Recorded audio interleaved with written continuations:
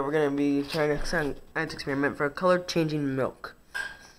So just using common household items, a bowl, milk, food coloring, and some Dawn dish soap. So far what I've done is I poured the food coloring into the milk, and I'm going to take a normal cotton swab and dip it a little bit into the dish soap. Alright. And now I'm going to dip it in one of the colors.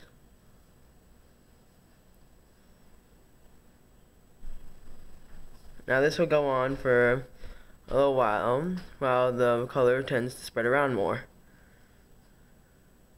But since there's still a lot of color, you can do it multiple times.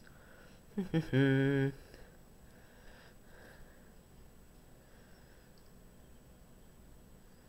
no. Alright.